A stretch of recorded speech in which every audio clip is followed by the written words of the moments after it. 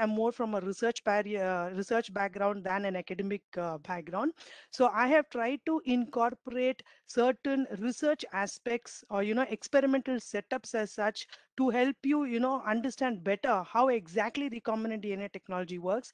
My intention is also because, as I understood in the orientation program, the next week is going to be a hands-on experience for you people.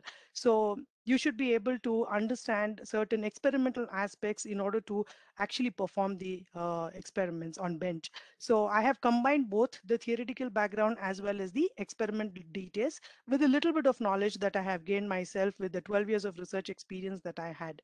So with that, um, you all know that biotechnology is basically trying to alter maybe whole organisms or even the products or the enzymes of a particular organism, okay, using biotechnological techniques to produce products, okay, which is of use to the society, to the science, to the field of medicine, anything for that matter.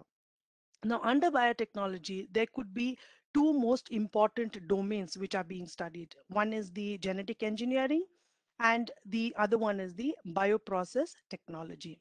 So genetic engineering is a methodology by which you basically alter or perturb the normal structure of the DNA or even the RNA, any one of the nucleic acids, and then you introduce this altered nucleic acid into any specific host which you are interested in expressing, as a result of which you are ultimately bringing about a change in the phenotype of that particular cell. Kindly excuse me, I have a bit of dry cough. So so that is about the genetic engineering.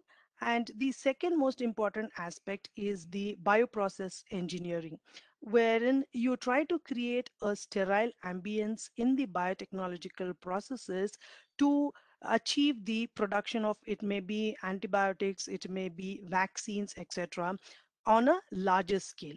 Okay, that is bioprocessing engineering. Now, where exactly does recombinant DNA technology come under these two techniques? If we look at it, it will come under genetic engineering. Now, the picture what is shown on my screen, which I'm sure is visible, these are actually the transgenic zebra fishes, which is through the technology of recombinant DNA technology, they have introduced a gene what is called as the GFP gene. Okay, it is the green fluorescent protein which gives the green color to the zebrafish. But this tag can range in different wavelengths, so hence you can see the color ranging from green to red, actually speaking. So just look how beautiful they are. So this is the beauty of recombinant DNA technology.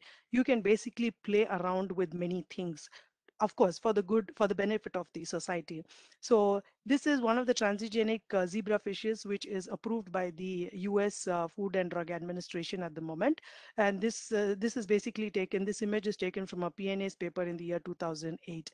So with that, let's move on to what is the definition of recombinant DNA technology. It is technique by which you can join together different DNA molecules from two different organisms, okay, and insert it into host organism, I said, to produce a whole plethora of different kinds of products which can add further value to what is already existing in the field of science, medicine, agriculture, as well as industry.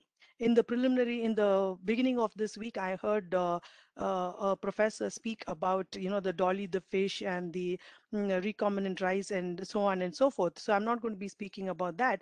My intention, as I said, is to give you the feel of how exactly the basic tools of recombinant DNA technology has evolved to reach a stage what we have reached today, wherein we can produce transgenic animals, plants, etc. So I'll go from the backwards. So what exactly is the practical goals of RDT? What are we trying to achieve? So as you can see, one thing is we want to develop a basic understanding of what is the function and the regulation of the genes which are already known. Give me a moment, please. I want to move this video, I mean screen here. Yeah, I think now it's fine. So In order to develop an understanding of a function and regulation of a gene, I obviously want to first clone it into a particular vector and then prepare it in a large scale so that I can use it for the downstream processing. This is with respect to genes which are already identified. The second most important aspect which I can achieve through RDT is identify novel genes altogether which has not been touched upon at all. And this is really possible. And this is what is essential absolutely for us to progress in the field of medicine and the treatment. The third aspect is to correct certain endogenous genetic defects. Now, an example of this could be the sickle cell anemia, which Dr. Ram just spoke about in the previous talk. The fourth aspect is expressing certain novel genes or foreign genes in disease susceptible hosts. That is basically, I want to make an agricultural crop resistant to a particular disease. Or let's say I want to be able to grow a crop in a condition which is actually not suitable for it. I'm able to do this. In fact, recently when I visited GKVK, it was just amazing for me to see how they are practically implicating what they have studied in the theory. They had different fields, huge plots of fields where they have seeded the crops at the different time points in a year by transforming or introducing novel genes into it, and they're looking at the behavior of the way in which the plant grows, the crop rotation takes place, what is the yield, the nutrient value of the salts. So I was really impressed with the practical applications what is being conducted at GKVK. If you people get a chance, you should definitely visit GKVK as well. So the other aspect is production of protein products for a larger use, okay, so that everybody can access the products. So these are some of the practical applications of why I would want to carry out recombinant DNA technology. So before delving into the entire process of what's happening in RDT, because in order to understand that, first I think we should understand how exactly our DNA is formed, how exactly a gene is expressed and converted into a protein. A brief explanation was given by Dr. Ram, but what I want to emphasize here is the left panel is basically DNA. As we all know, it is double helix. It is helical in nature, and it has two strands which run anti-parallel to each other. That is one strand running from 5 prime to 3 prime, and the other one is running in the opposite direction. That is 5 prime to 3 prime. And both the strands are held together by basic units of DNA, what are called as nucleotides. What exactly is the composition of this nucleotide? In the background or the backbone of the strands, we will have a sugar, which will be deoxyribose if it is a DNA strand. It will be a ribose if it is an RNA strand. And then you'll have a phosphate group, and both together they are linked to any one of the nitrogenous bases, which is either a G, or C, or a T: adenine, guanine, cytosine, and thymine. But what I would like to highlight here is you should make a note of the point that the two strands are held together. One is by the covalent bond, which is much more stronger. And the second thing is the hydrogen bonding, which is seen between the nitrogenous bases, and specifically the fact that Cg is paired by three hydrogen bonds and At is paired by two hydrogen bonds, which means to say during a PCR analysis, which I'll just briefly mention somewhere in my slide, if you want to, the more the GC content, the higher the melting temperature that you'll have to apply to denature the DNA for any further processing. So that is briefly about the structure of the DNA. And to my right is the structure of a typical eukaryotic gene. How exactly the information is transferred from DNA and then through the process of transcription to matured mRNA, and from an mRNA to a protein, which is a polypeptide, and then how it is modified. So what we can see is in this picture, the first picture, if you consider the first picture, you have regions what are called as exons: exon 1, exon 2, and exon 3, because we have, a lot of genes in the chromosome. So how is exactly, let's consider for example, how exactly is this exon 1, which is nothing but my coding region. Exons are coding regions, which will be interspersed in between with these lines. Basically, these lines represent the introns or the interspersing sequences, which do not encode for any protein as such. So of interest for me would be the exons, which makes sense because it is a coding region and it will give rise to a protein. So the expression of these exons are driven by certain upstream sequences, what is called as promoter and the enhancer. Now, what is the significance of this promoter? And promoter itself, first of all, has certain core sequences, what is called as the Tata box and the cat box. Okay, Tata stands for thymine, adenine, and this cat is cytosine, adenine, and thymine. And we also have the GC, which is not shown in the figure here. But the promoter is the region on the DNA which ensures the correct placing of the RNA polymerase close to the exon that you want to express. Okay, so this is called, it's just like the fidelity of DNA replication.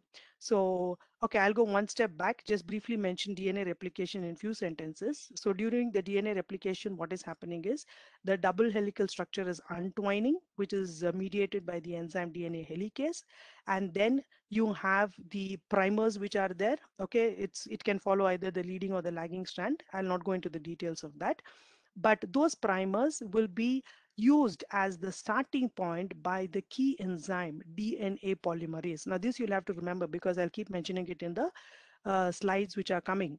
So DNA polymerase is an enzyme which will add free nucleotides to the pre-existing primer and brings about the extension of the daughter strands. So that's how from two DNA strands in the first strand, the next step you will have two sets, that is four strands of DNA. So that is DNA replication.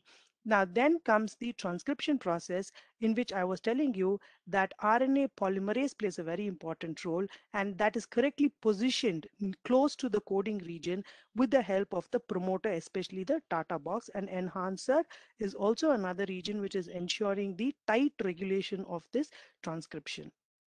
So after that, the information, that is the AGCT, will be converted into codons. Okay, codons are the building units of the RNA molecules. Now this codon will be converted into amino acids, which is seen in the case of the proteins.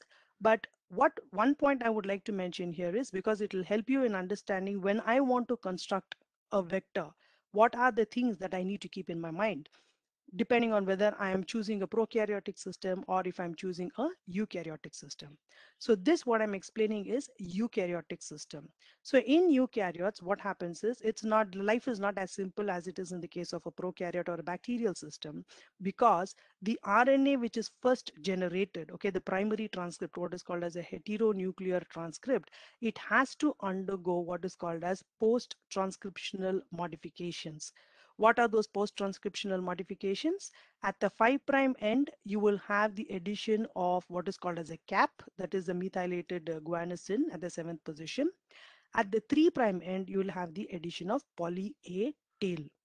In addition to these two modifications, the introns which I mentioned, which does not make any sense because it's not coding regions, will be removed through a process what is called as splicing. Okay, and there is a separate spliceosome system machinery which is there in the cells for that. So these are the two major modifications which happens to the primary transcript of the RNA before it is released into the cytoplasm as a matured RNA. Now, why is this required, these post-transcriptional modifications? It's because of the fact that the mRNA, as we all know, RNA is very, very labile to degradation by enzymes. And in the cytoplasm, you have a pool of endonucleases, exonucleases, which can easily degrade the RNA.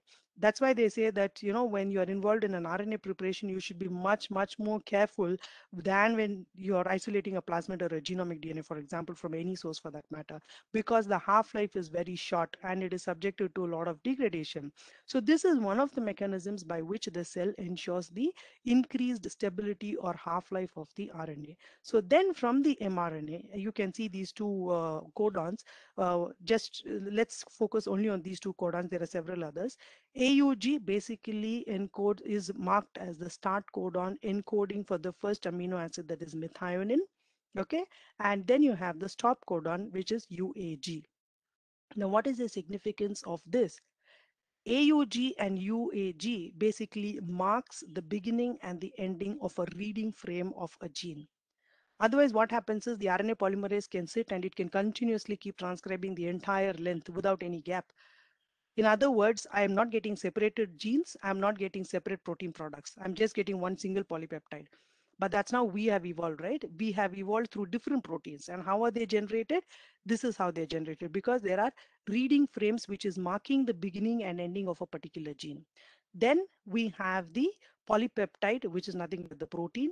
They also have orientation as shown in the figure here. At the N terminal end, you have a free amino group, amino terminal group, and then you have at the 3' end, you have a carboxyl group.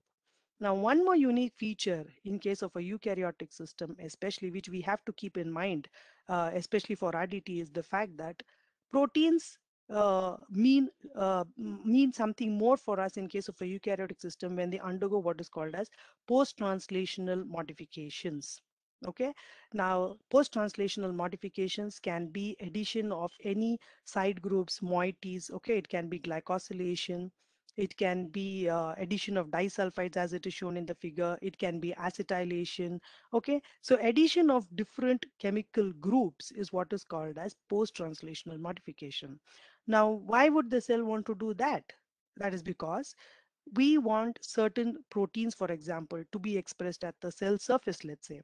And most of the cell surface proteins, if you see, they are glycosylated in nature, which means to say I need to mark that particular protein with the addition of a glycosyl group so that it is targeted to the cell surface. There is maybe some other protein which needs to remain in the cytoplasm, something else which has to enter into the ubiquitin pathway, for example. So it basically is helping me target the cells. Okay, so one of the reasons of post-translational modification is targeting it to the specific sites within the cells. Of course, there are a lot of implications of post-translational modifications. It can also include the level in which a gene is expressed, especially the histones, if you people know. Histones form also one of the unit of the chromatin, and the acetylation of the histone plays a very important role in generating heterochromatins, whether the gene is expressed or not expressed. So all these are the implications of post-translational modifications. Now, why this point becomes important for us in RDT, you'll come to know later on when we're using eukaryotic systems. So with that brief background on gene structure and the process of how exactly my gene is converted into a protein, this is the overall view which I'm sure all of you attending this session, my dear colleagues will know that when it comes to how can I generate a recombinant DNA molecule, it's a simple concept, right? I have a vector. I will go into details of the vector in the further slides. I have a vector, I have an insert, I'm basically cutting the vector and the insert, okay, or cutting or cleaving using what is called as restriction endonucleases, okay, and both these cut, my insert is this is my insert onto the left panel here. This is the vector into which I would like to clone this insert. Okay, clone or insert this particular fragment, my foreign gene, into this vector, so which is called basically as annealing, which is mediated by an enzyme called as ligase, and in the end I have generated what is called as recombinant plasmid DNA. It is called as a recombinant now because I was successful in introducing this foreign gene into this vector. Then what do? I need to select for the positive clones. I need to amplify it, because of which I do a process what is called as transformation. Transform the recombinant DNA into a bacteria.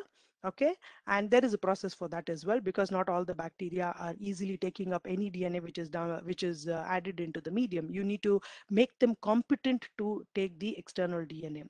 Okay, and then you will plate it out, of course, to select for your clones. There is procedures for that also, which I'll be talking about. So this is the general overall flow of how one can generate recombinant DNA molecules. Now, in my forthcoming slides, I will explain to you what and all was behind, generating all this. for which we should understand what are the key tools of recombinant DNA technology and how it was evolved over a period of so many years now. So the first most important, which you have already heard, I think, is about the restriction endonucleases.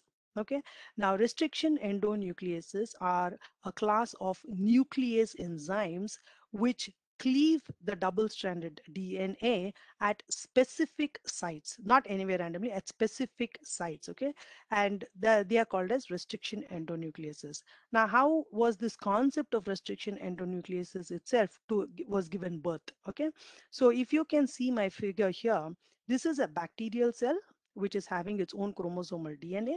And this phage is nothing but a virus which can infect the bacterium. That is called as a bacteriophage. So what the scientists, so all these dates and sentences, what is written here is to show how the discovery of restriction endonucleases itself took place. So what the scientists observed is uh, there were so phage is first of all infecting one particular bacterial strain, let's say that is when they did the studies, it was E. coli C strain. Okay, so there the infectivity was very high. Then they take the supernatant of the virus from this E.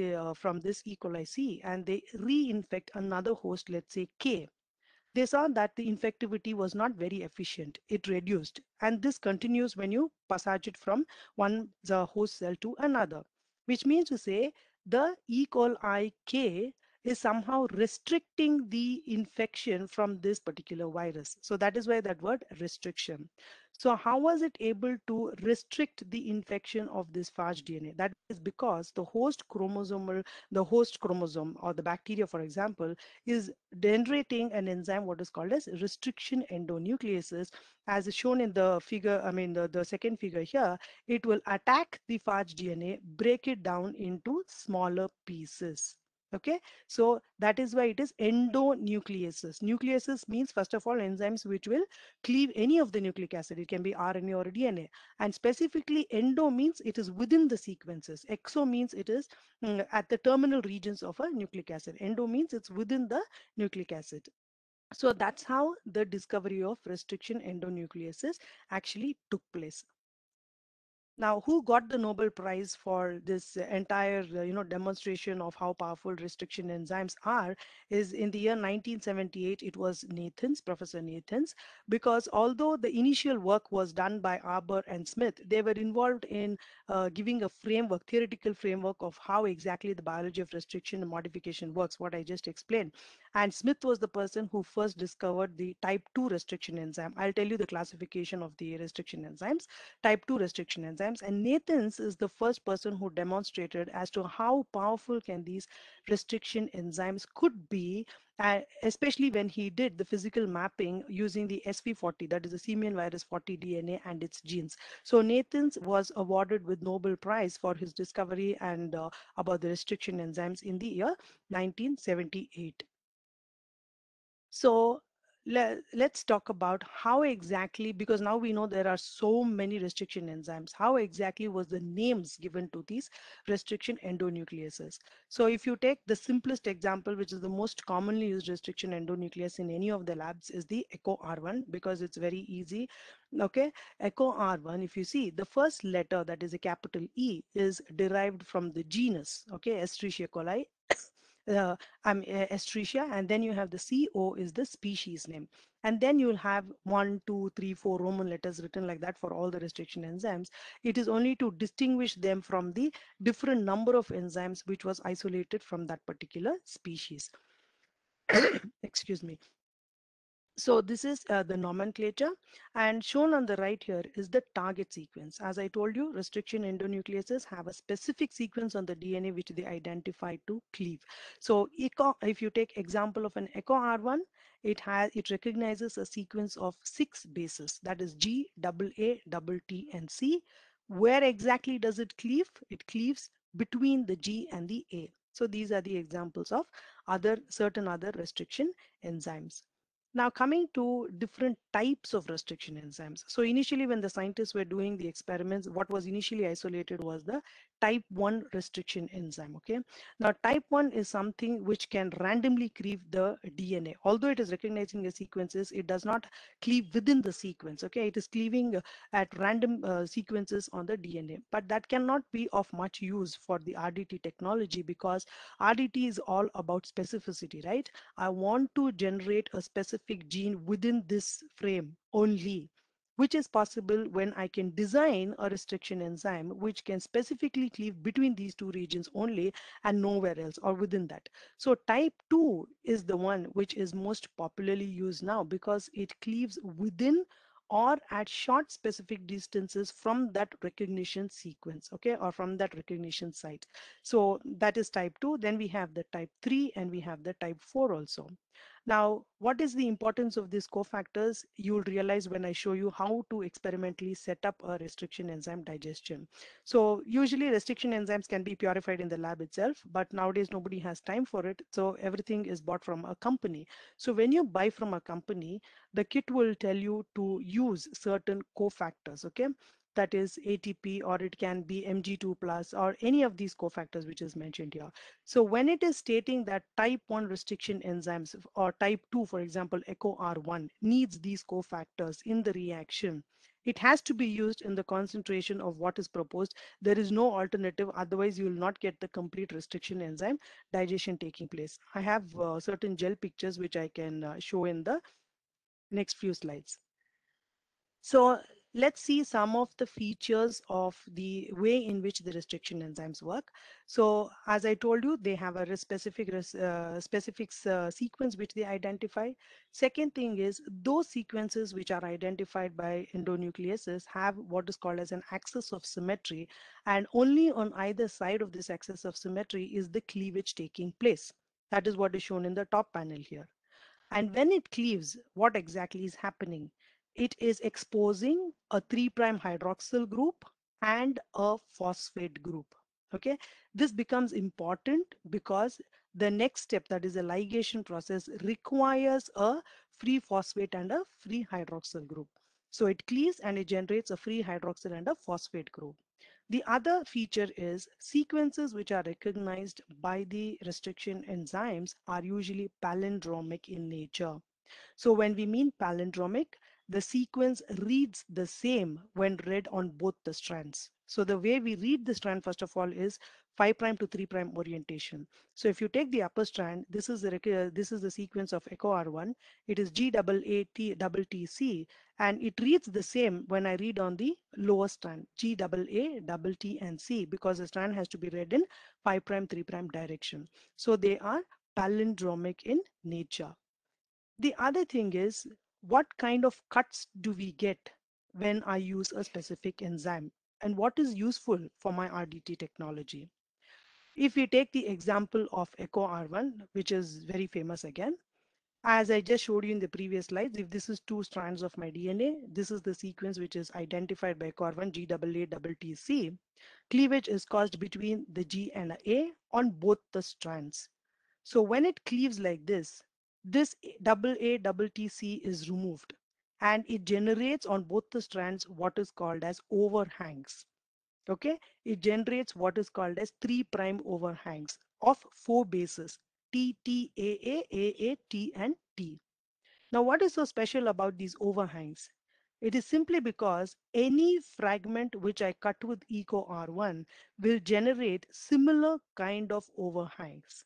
And because of the Watson and Crick complementarity rules, because of complementarity, when I mix two different fragments, maybe from two different sources, cut with the same enzyme, that is echo R1, because of the complementarity, they will anneal, they will stick to each other.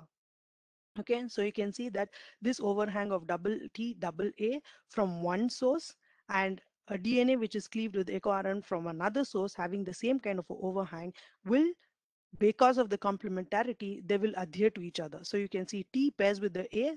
So this is what I told you in the beginning of the gene structure. T always pairs with the A, okay, and G always pairs with the C. So they will anneal together. So that means you are combining them together. However, Because the base pairing seen between four bases is not very strong to keep it stable, you want the process of the ligase to mediate the covalent bonding, which will cover the remaining part of the nick. So the nick will be completely sealed with the help of the DNA ligase. Now, of course, as we understood, the sticky ended cuts generated by enzymes make a lot of sense for RDT.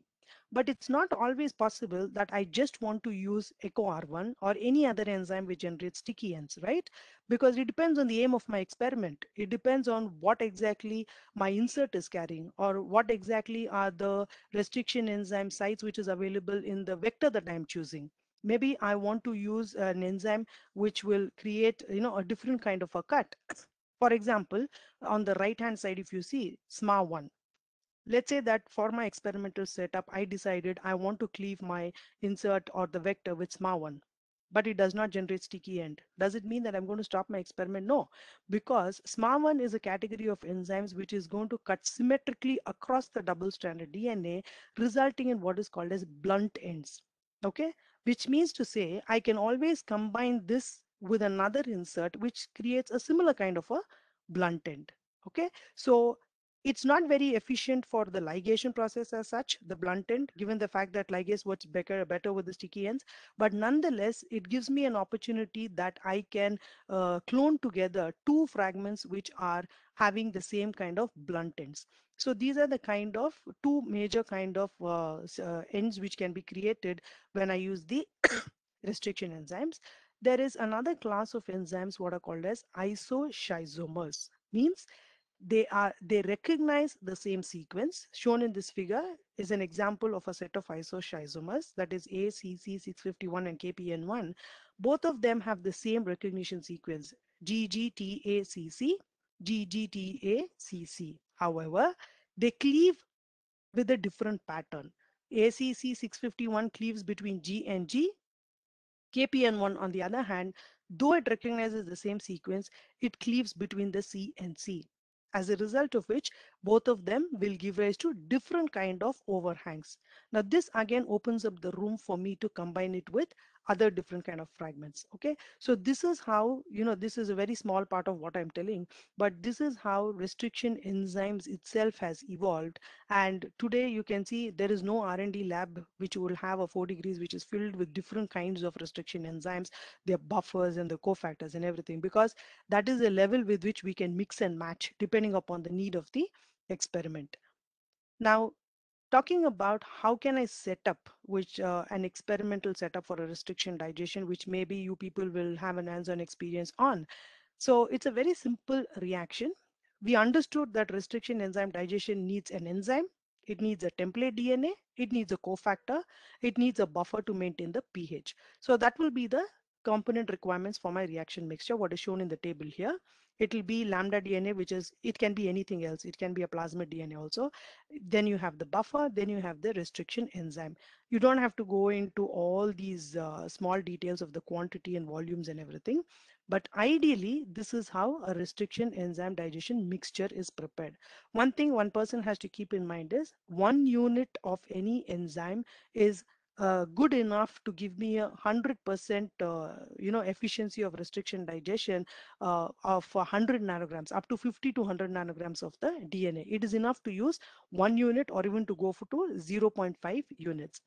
Now, what are the kind of samples which I'll have to prepare? Okay, I may want to do a single digest. I may want to do a double digest if it is basically trying to clone out a PCR through PCR process. If I'm trying to clone out the foreign gene which I have inserted, then I will do a double digest using the same enzymes with which I cloned it into the vector. Now, then what I'll do after the reaction mixture, usually the optimal conditions are 37 degrees Celsius.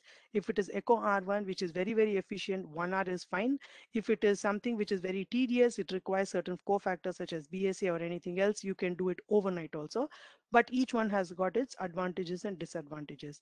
So after the 37 degrees Celsius for 1 hour, let's say taking an example of echo R1, I need to do what is called as processing the restriction fragments, because I need to stop the activity of the enzyme. I cannot just directly use it for the next step of my cloning or whatever it is. I have to stop the enzyme's activity, which I will do by heat inactivating at 37 degrees Celsius or 42 degrees Celsius, depending on the enzyme which I use, for 15 to 20 minutes. Then I will run it on the gel, purify it, and then I will proceed. So this will be the agarose gel, which I will run to see how effectively has the enzyme cleaved the DNA, how efficiently has the restriction enzyme digestion take place. So the lanes read like this. The first lane, what is marked as M, is basically my marker lane. That is nothing but defined DNA fragments of the known base pairs. Okay, so if you take a 1 kb ladder, it will run like this with 200, 300,000, 3,000, and 6,000 base pairs. And then, moment please.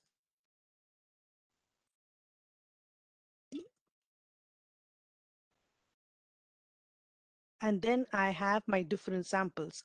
Ideally, it is always best to first run your uncut DNA.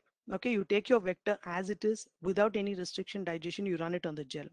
Now, the next sample should be lane 2. In this example, in this particular example, they have cleaved the example of the vector which they have used here is the PET24A is the vector which they have used. So my first lane is that PET24A vector. Second lane is the vector being digested with ZO1 enzyme. Third one is the PET24A, which is treated with the HIN3 enzyme. Okay, so on single digest with these two enzymes, you can see that they have got a product of 242 base pairs. Okay, so this is my insert which I cloned into the vector. How can I say that this is the insert into which I cloned? Because in the fourth lane, I have the PCR product. Okay, PCR is very, very specific. So I'm using the forward reverse primers, highly specific to that specific region alone. So it will not amplify anything else. So if through a PCR process, I have got the size of insert as 242 base pairs, the same corresponding size is what I'm supposed to expect in my recombinant when I cleave it with the enzymes ZO1 and KIN3. So this is how I'll set up and I'll verify my restriction enzyme digestion. Now, as I said, the restriction, and there are certain features or considerations which has to be taken into note when I'm performing an enzyme. There is something called as star activity. Star activity is an inherent property of the restriction enzymes, which means to say on what is shown on the figure here, for example, echo R1. Okay, the cognate sequence of echo R1 is GAATTC. But if the reaction is carried out under suboptimal conditions, means to say I'm not following the temperature, or I'm not following the pH of the buffer, or I have not used the cofactor which they have said, what happens is echo R1 will tend to identify another sequence which is 90% same except for a difference of one base, that is T, and it will cleave that as well. So I will get a wrong product, that is star activity. I can also come across problems of incomplete digestion. I don't get two specific bands. One is my vector, one is my insert. I will get a lot of bands. I can get unexpected cleavage pattern. Why does all this happen? Either, so for example, what we see in the figure here is incomplete cleavage will be, I will get several bands along with the vector. Star activity is similarly, I will get many more bands below this region here, simply because either I have used more enzyme and less template, or the vice versa, and the other factors which I mentioned. There is another factor which can influence the restriction enzyme digestion process, that is the methylation. As I just told you, okay, I forgot to mention to you. So if you ask a question to yourself, so I told you that bacteria themselves produce this restriction endonuclease enzymes to inhibit the phage DNA from infecting it, right? That it will cleave the phage DNA. So the question is, how is the bacterial chromosome itself protected from the action of this restriction endonucleases? It can cleave the host chromosomal DNA as well, but it does not happen like that. Why? Because the host bacteria generates another enzyme, produces another enzyme, what is called as methyl transferases, which will modify the chromosomal DNA by methylation, because of which it will become, it is not targeted by the restriction endonucleases. So that is another factor which can influence my restriction enzyme digestion process. Now, Till now, whatever I explained, it looks like the restriction enzymes can be used only for the cloning process. That is, I cut and I insert it. That is not the case at all. Restriction enzymes are involved in molecular cloning. It can be used in DNA mapping, gene sequencing, restriction fragment length polymorphism, as well as the SAGE processes. Okay, so to simply explain, okay, let me give you a simple explanation for how I can use restriction enzymes for gene sequencing. Now, you know that today the entire human genome is sequenced, and many more. The other organisms such as Drosophila is also completely sequenced. And for my experiment, I have isolated a novel pathogen, let's say. Okay, let's say, for example, the coronavirus itself. And I want to sequence the entire length of the coronavirus because I don't know which is the part which is actually giving, which is highly pathogenic and is responsible for this easy transmission that we are seeing. I want to sequence it. So can I take the entire genome? Okay, humans, if you take, we are around approximately 3 billion base pairs. Can I take the entire 3 billion bases clone into vector? It's impossible because we do not have a vector, first of all, which can carry that much insert. And it's not possible to clone such a big piece of DNA fragment. So ideally, I would want to chop that huge piece of DNA into several fragments, clone all these individual fragments into different vectors. Okay, basically I will create what is called as a library. I will do the config assembly, and then I will do the chromosome walking and I will sequence it. And how did I break down that huge fragment of DNA into so many pieces or clones? Is because of the action of restriction enzymes. So that is one implication. The other one is restriction fragment length polymorphism, which I would like to explain with this example.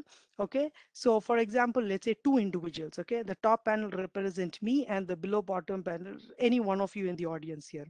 How can I distinguish both you and me based upon the restriction enzyme length which is generated? That is because, as just as Dr. Ram said, almost all of us have got 99.9% sequences the same. We are varying by that 0.1%. That 0.1% variation is because, as he said, the SNPs, the single nucleotide polymorphisms.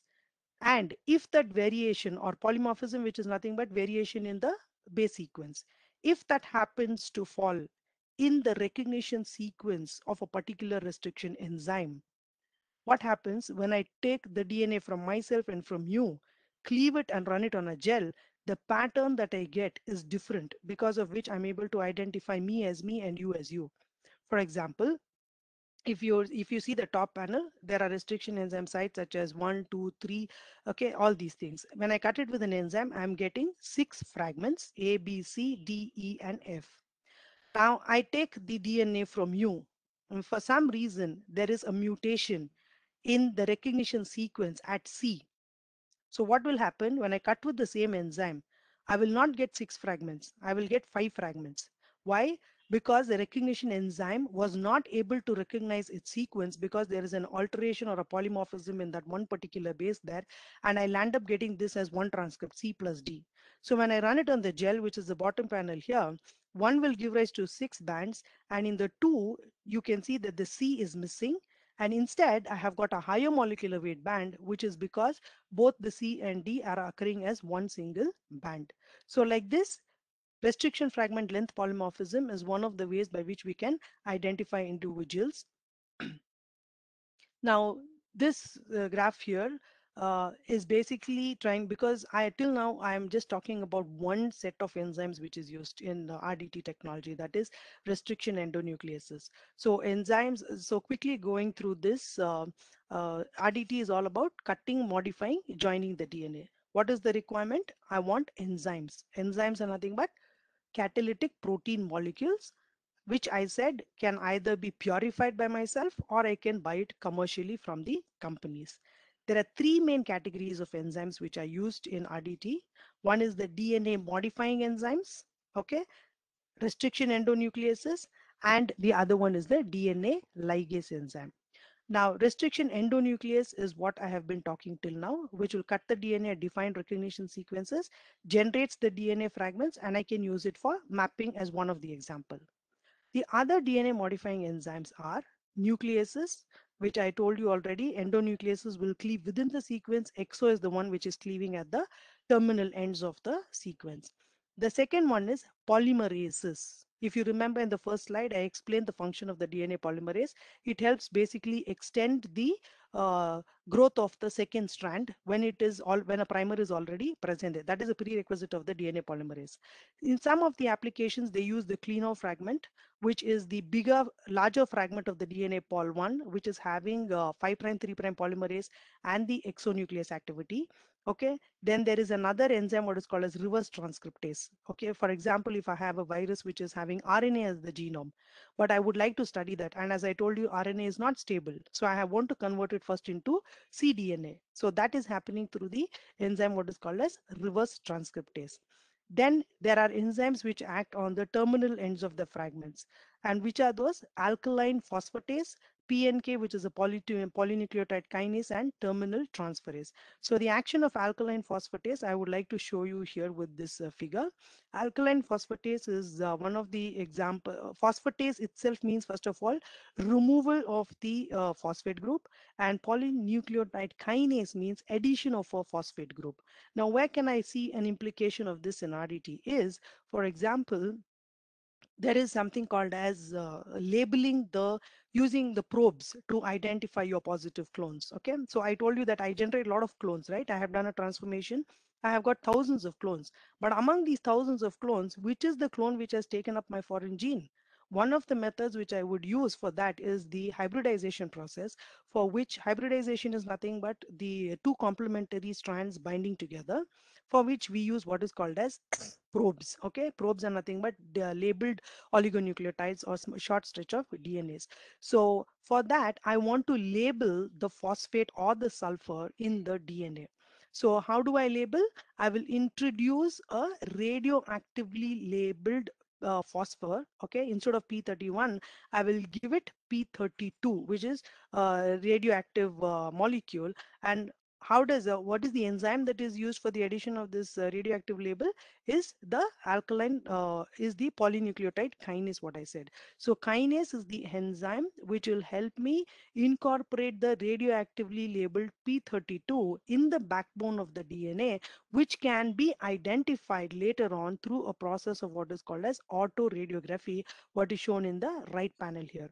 Okay, so this radioactively labeled P32 can be detected through autoradiography.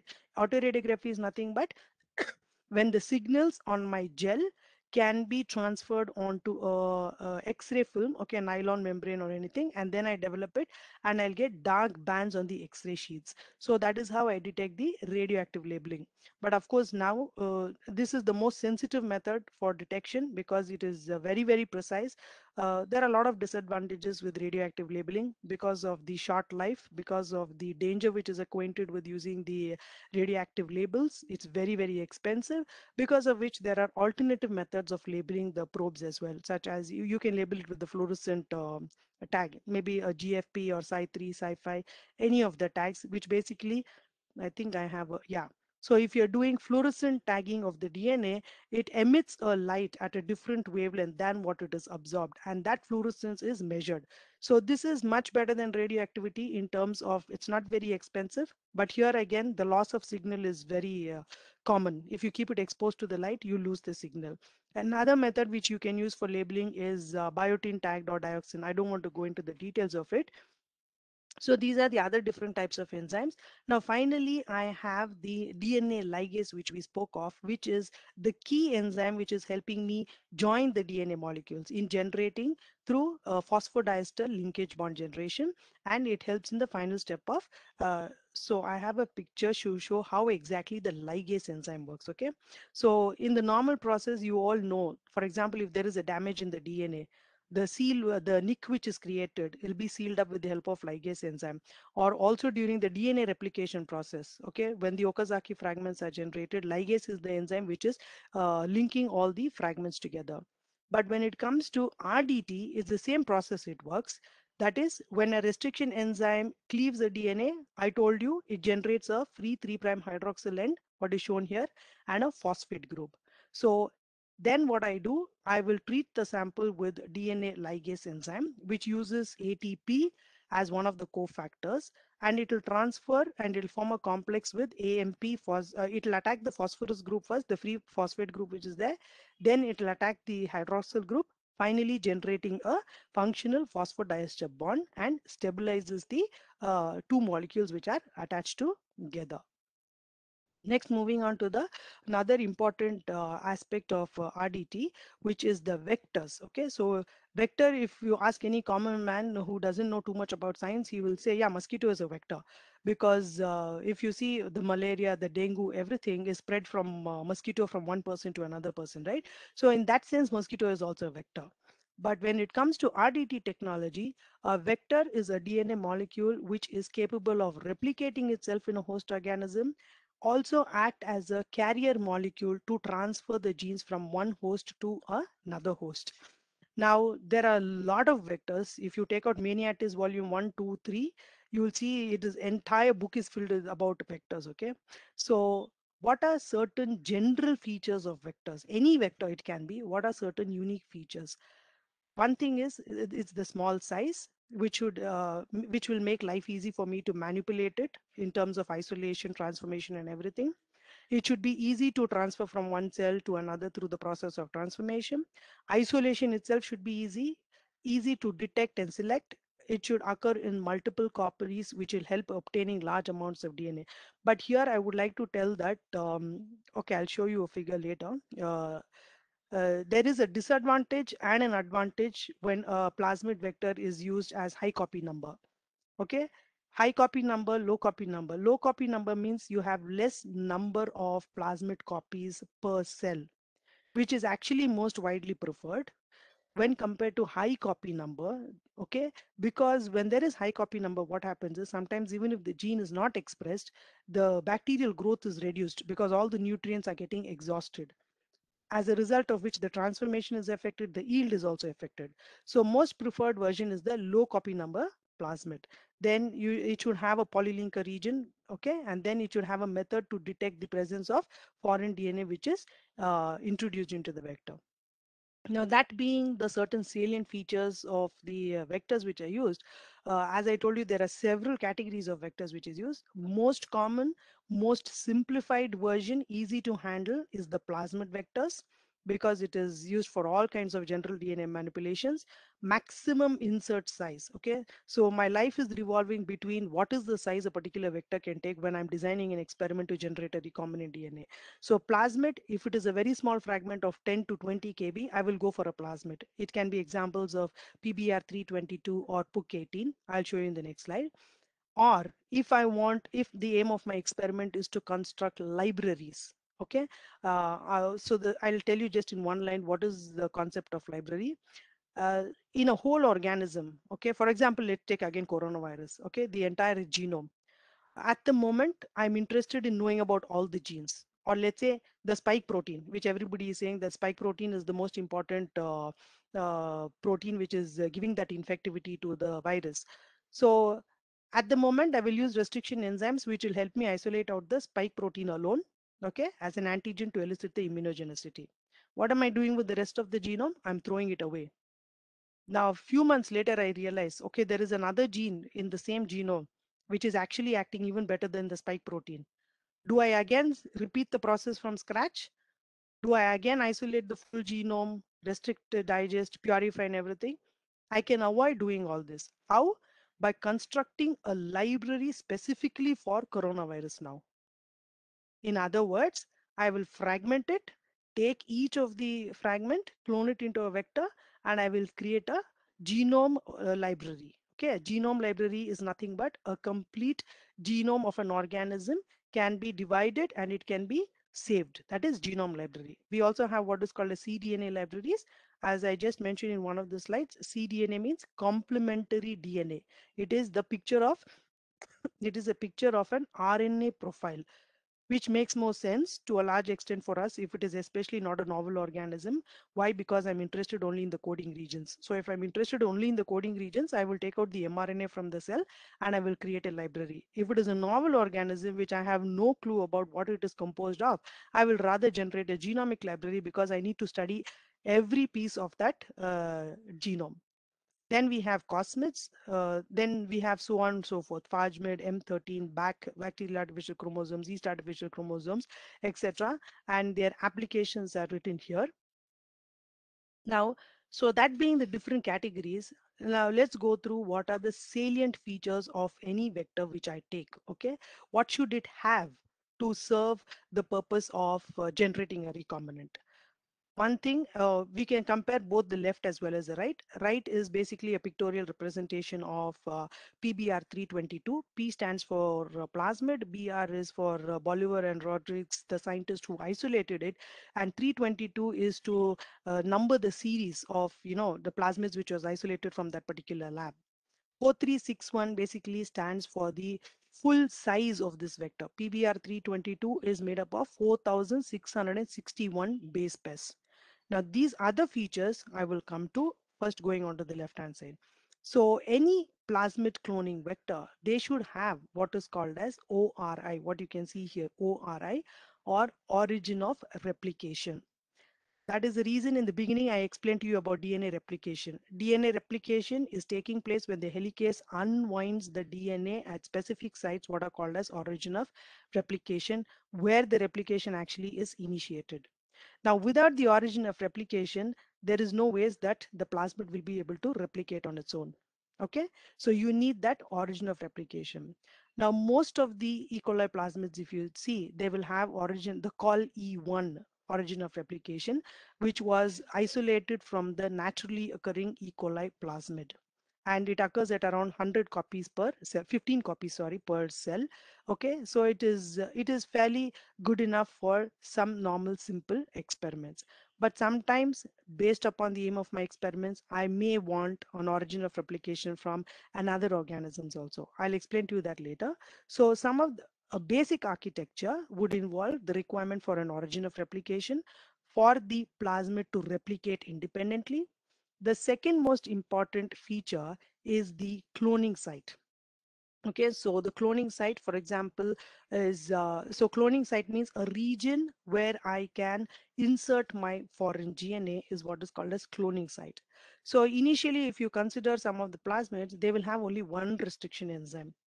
Okay, and I cannot imagine doing experiments with just a vector having one restriction enzyme, because that completely will limit the kind of inserts which I can clone.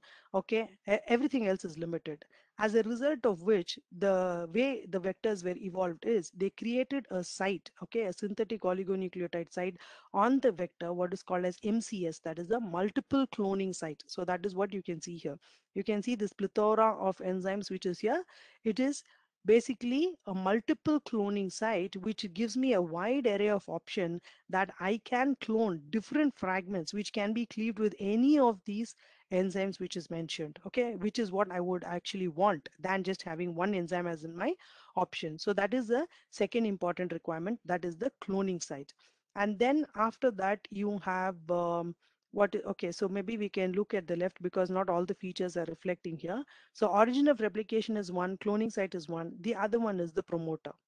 So in the very beginning of the slide, I explained to you what is the significance of the promoter. If I want to drive the expression of the gene that I'm cloning, I obviously want a promoter region. And then antibiotic resistance. These are nothing but like selectable markers. These are the selectable markers. Now, why do I need these selectable markers at all? Because no matter how efficiently you carry out the transformation and the ligation processes, it is never 100% efficient because of one or the other reasons. So if I have a selectable marker in terms of antibiotic resistance gene, what is shown on PBr322 here, we have ampicillin resistance gene. AMPR stands for ampicillin resistance gene. TET stands for tetracycline resistance gene. So these are my selectable markers. So when I clone a foreign DNA into the multiple cloning site here, I will be able to select my clones depending upon the resistance, okay, whether they have the ampicillin resistance gene or not. Okay, when I plate my bacterial cells onto the colony containing an antibiotic, only the positive clones which is having the insert will be able to grow because they have the resistance gene, else it will not grow. So that is how one of the methods by which I can identify the clones. The other thing is the reporter genes. Okay, so you will understand. I'll show you reporter genes means, for example, if you want to study the promoter activity of a particular gene, I can always tag it up downstream with a luciferase gene or maybe a green fluorescent protein Okay, and I can do a luciferase assay by which I can read the promoter activity. But these are optional. These reporter genes and all will come if you are doing a using a plasmid vector for that specific thing. General plasmid vectors, you don't need all these reporter genes and all if it is a simple experiment. Then some of the vectors when you take, you will have what is called as protein purification tags. Okay, now why is this important on a particular vector? Protein purification, name itself indicates when I have cloned a particular gene, which is encoding for a particular protein, I would want to use it for maybe some in vitro assays. Okay, I want to see if protein A and protein B are interacting in the in vitro conditions, that is within a tube. So how can I do that is I can tag this gene with, let's say, flag, for example, which is one of the epitopes, and I can tag this one as well with another one, let's say maybe histidine or HA tag. Okay. So when I tag these, it gives me an option of purification, affinity purification. I can purify this flag tagged protein using the flag beads. I can purify the HA tagged protein using the HA beads. So now I have the purified version of these two proteins of mine, which I just need to mix in a tube, in a buffer, of course, to see if it will interact. This is the in vitro version that is done in the tube. If you want to do it in the in vivo conditions within the body, of course, you cannot use the tagged versions. You can express it in a cell and you can use it, a mammalian cell, but it will be nice to show it at the endogenous levels. That is, if my endogenously existing protein A, protein B are interacting. This is what the scientists are asking in the end, no matter how much of in vitro studies you show them. So this is an example of recombinant PUC18, which has got a multiple cloning site into which I clone my of interest. That for example, purple color, this is the cloned fragment. Now, one more special feature of this recombinant PUC18 plasmid, apart from the origin of replication, which I told you, and the BLA here stands for the beta lactamase or the ampicillin resistance gene. You can see there's one more feature, what is called as LAGZ actually. Okay, LAGZ encodes for an enzyme. What this you'll see in many of the vector pictures. If you take, you will see something written as LAGZ. So what is it? It is the it encodes for an enzyme what is called as beta galactosidase. Okay, it encodes for an enzyme what is called as beta galactosidase, which can actually metabolize the lactose. Now, scientists have come up with a method of identifying the positive clones with the help of this LAGZ as a marker. How do they do that? This LAGZ here, if you see, is not the entire gene. It is just half of this gene. It's not the entire reading frame. It contains only, let's say if it is a 100 base pair sequence, only 50 base pairs will be cloned, but it will be cloned in frame with my foreign gene. Okay, it will be cloned in frame with my cloned fragment. As a result of which, when I introduce this or transform this recombinant PUC18 plasmid, which is carrying the partial transcript of the LAGZ along with the cloned fragment into a susceptible bacterial host, through complementation. That is, my host will now complement the complete synthesis of the LAGZ because it will provide the rest of the 50 base pairs. Basically, they are complementing each other and they generate what is called as a functional LAGZ gene or beta galactosidase. So obviously, and then how do they identify the clones based on this LAGZ is that when I mix these bacterial cells which have picked up the recombinant PUC18 and treat it with a substrate, what is called as a XGAL. XGAL is usually giving rise to blue colonies if my insert is not there. Okay, if my insert is not there. But if my insert is there, then I will give, it will give rise to the recombinants. The positive recombinants will give rise to white colonies. So ideally, the LAGZ will act upon the XGAL, which is actually a colorless substrate, convert it into blue colonies with just the empty vector. But if I have, let's say, cloned my fragment into this region such that I have disrupted the reading frame of the LAGZ because of the insertion of the foreign gene, LAGZ is not functioning anymore, as a result of which I will not get the blue colored colonies, but I will get the white colored colonies, which are my positive recombinant clones. This is what is called as the blue-white screening, one of the other methods which is used for identification of the positive clones. Now, apart from that, so you can have the vectors working in two different modes, either at the transcription level or at the expression levels. Okay, so many times my intention in life is not just to isolate a particular gene and put it into another fragment and just leave it at that. There are studies which I want to do beyond that. Only then science makes sense, right? I want to study what is the behavior. The very first application which I mentioned, if you remember, I want to study the function of this particular gene which I have cloned. I want to study the behavior. I want to study how it affects the human cell, for example, or a mammalian cell. I want to study the post-translational modifications which happens on those genes. If that is the case, I would want that the cloned gene be expressed. Expressed means it should be able to convert itself into a protein. Then I will use what are called as expression vectors. Okay, otherwise it is called as just the transcription vectors. I just have the RNA. When I want to drive the expression of the protein, I will use what are called as expression vectors, which can be of two types, which I'll show you in the next slide. But if I want to generate a prokaryotic expression vector, what are the requirements? If I want to generate a eukaryotic expression vector, what are the requirements? Prokaryotic expression vector means what I will be able to amplify in a prokaryote, such as an E. coli, a bacteria. The requirements will be the same as we just spoke of. That is a promoter, operator. Then you have an ATG start site, multiple cloning site, and you'll have a transcription terminator site. The importance of the ATG and transcription is to define the reading frame. You'll have a selectable marker.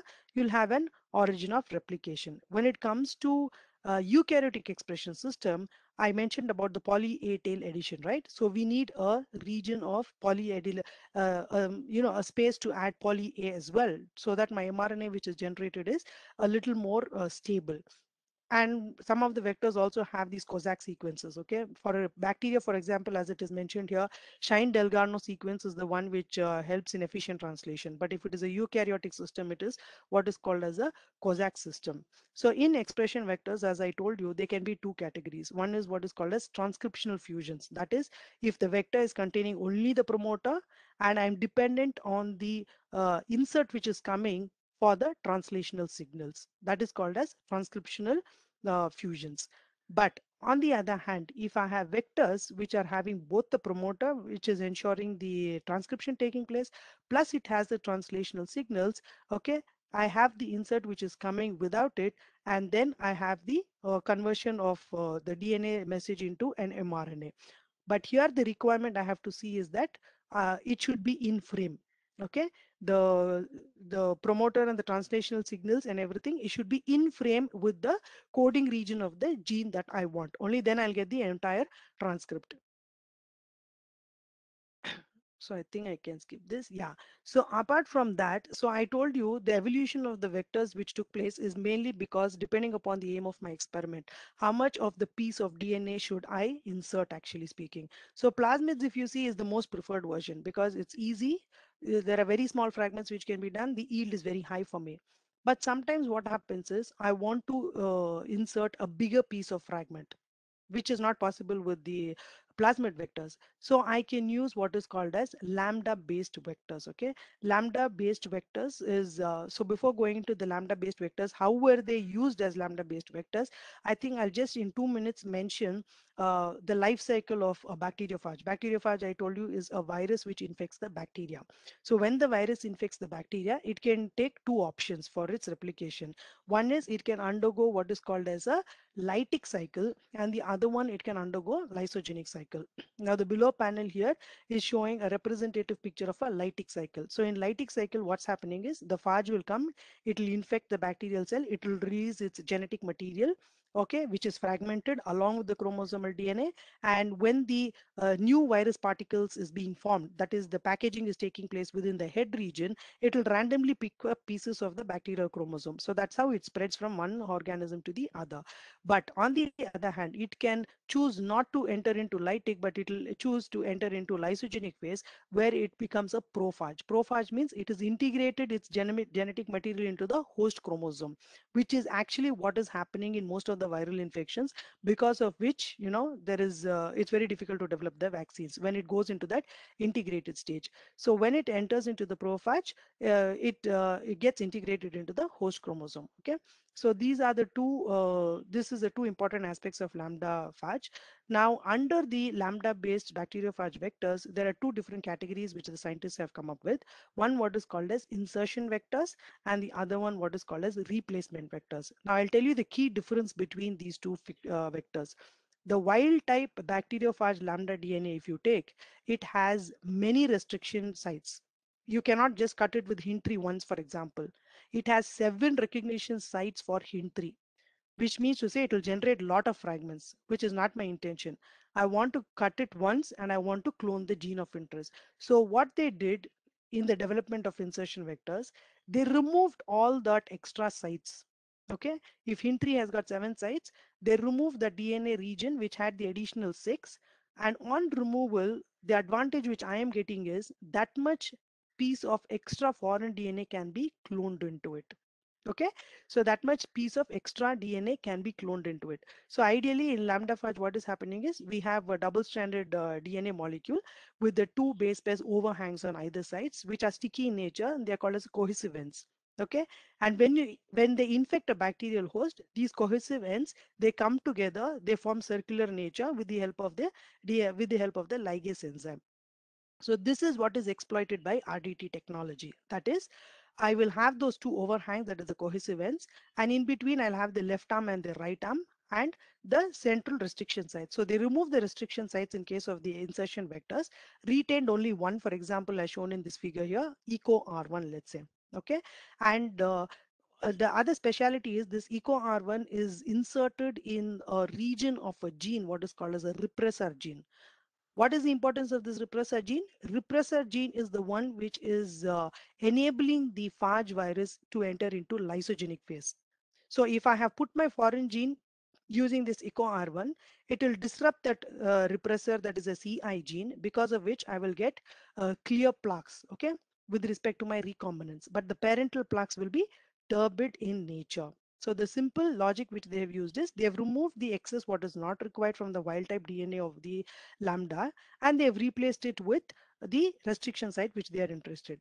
In replacement bacteriophage lambda vectors, what they did is they have removed completely a big stretch of DNA, what is called a stuffer fragment. Okay, and how did they do that? By introducing restriction sites. So this is also possible in RDT, right? I can introduce the restriction sites also. So you introduce restriction sites, for example, for BAM-H1 at 2 sites, and then you cleave it, and you'll remove what is called as a stuffer fragment, which is around 14 kb, which means to say up to 14 kb I can put in a foreign gene. So as a result of which, a plasmid vector, which was giving me an option of up to maybe 100 base pairs, 500 base pairs, I have come up to a vector which can give me an opportunity to clone up to 14 kb, which is a big thing. And this increases with the YAC and the BAC, which was used for human genome sequencing actually. Okay. Now, the why all this they did, on what basis did they do, is the fact that, which I forgot to tell you, the phage head is of a specific dimension, right? Which means to say there is the length of the genome which can be packaged into that head is also limited. The size of the wild type one is actually 4.8 kb, 4.8 kb with the 12 base pairs overhangs on either side. So the minimal DNA fragment which is required to also maintain the viability of the bacteria is 37 kb. So up to 37 kb is required for the virus to be alive. All the others is not essential actually. So I can remove that non-essential parts and I can put in my gene of interest into that. So that is the logic behind replacement vectors.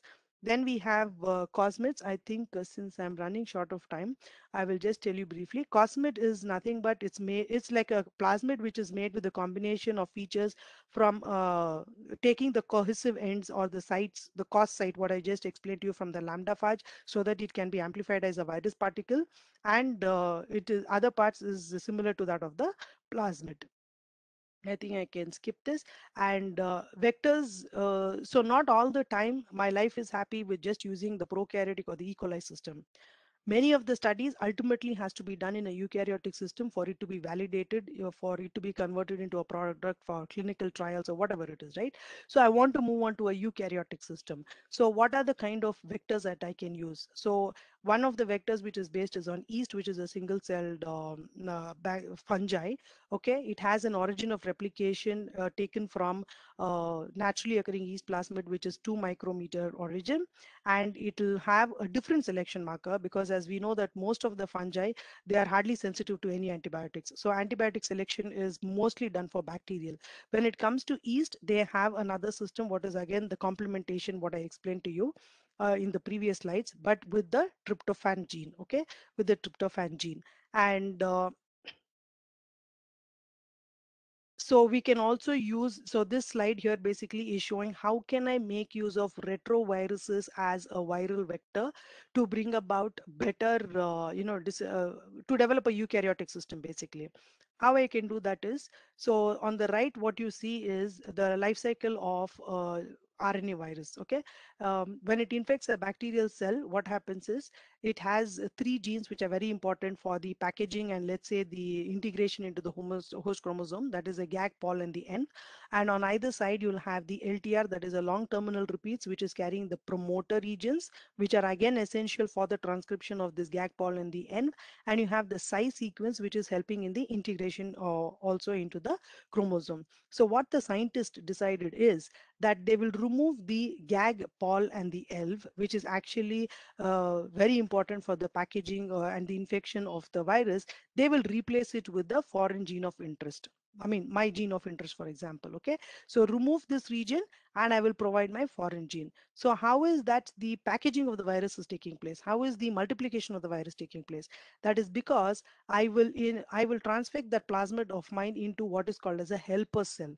Okay, this helper cell is usually provided in trans, which will provide the GAG, POL, and the N genes, which is required for the complete packaging of the viruses. Okay, so it is like, I'm providing one helper virus with other parts. This system is already also there in the plant vectors, that is a TI vectors, tumor-inducing vectors, if you people are aware of it, for generating the transgenic plants. It is the same thing. It's like a complementation base. Okay, like the binary vector systems in the plants. So I think I can skip this slide because this is what I explained. I would just like to, yeah, so this is the genomic libraries which I was talking about. So usually genomic libraries makes more sense to me when I create what is called as overlapping fragments than non-overlapping fragments. This is the genomic DNA of, let's say, the coronavirus. I take an enzyme which randomly cuts and it just generates fragments like this. I have no clue which fragment is coming after which fragment. Is this fragment following this following this? How can I get an idea what is the sequence of the fragments which I can arrange to make the wild type? That is more possible when I generate what is called as overlapping fragments. Okay, and how can I generate overlapping fragments? By playing around with the conditions of restriction enzyme digestion. Instead of keeping it for 1 hour, I will keep it for half an hour. Okay, instead of adding 1 unit of the enzyme, I will add 50% of the enzyme. So like that, I will not get a complete cleavage. I will get a partial cleavage. But the advantage is I will get the sites which are overlapping, by which it gives me a clue as to which fragment comes following which fragment. So that is how they actually generate the genome libraries and is used for sequencing purpose. And okay, this is again, how can I identify the positive clones? Among the several methods which I have mentioned to you, the other method is what is called as colony hybridization. Let's say, for example, if you consider my right figure here, this is a plate of my clones, which I believe that, okay, all of them are clones, but I want to really be sure which one of this clone is carrying my foreign gene of interest. What I do, I simply take a nitrocellulose membrane, I place it on this plate so that a partial amount of that colony is transferred to the membrane now, and then I will treat it with sodium hydroxide, because of which the cells will rupture, the nucleic acids will come out, and those nucleic acids will be copied onto the membrane, right? And I will fix it either with UV cross-linking or with heating, and then I will treat it with what I explained to you in the beginning, that is the probes. Okay, RNA probe, DNA probe, which is complementary to the sequence which I have cloned. So when I probe it, if there is a positive clone having the complementary sequence to my insert, it will turn out as a black spot. Then I will go to my master colony plate. I will take out the colony and I will use it for further processing. Okay.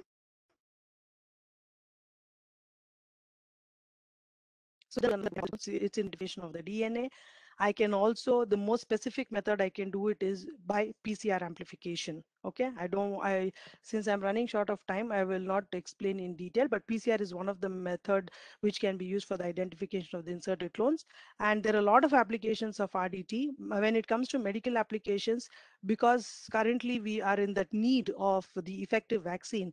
I thought I will mention that, how RDT can really help in the development of subunit vaccines.